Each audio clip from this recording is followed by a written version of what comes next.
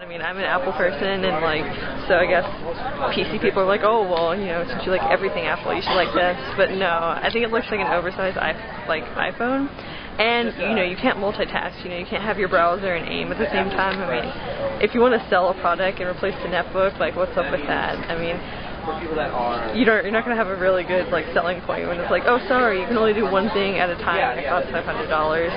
That's my opinion of it. I'm sure it'll be trendy, but I'm sure, like, people will go crazy and go. I mean, they're overpriced, though.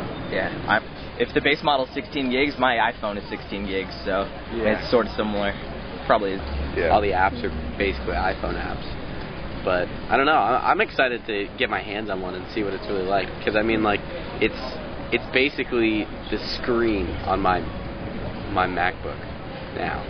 Like, that's the whole thing, and that just blows my mind. A stylus or something like that, where you can literally just write straight onto that.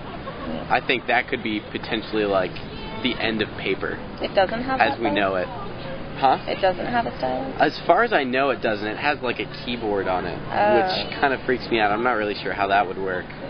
But I like the idea of a stylus. I mean, if they would listen to me, I think it'd be perfect. That it's just a bigger iPhone, and it's going to get the technologically proficient app savvy community all bonered up so they can make just bigger displays and stuff. Beyond that, it's nothing more than a bigger iPhone. So you can spend $499 if you like. I'm just going to have my Nokia. But I don't think it's really necessary. But I know there probably is a market for it because people want something new. So that's what I think.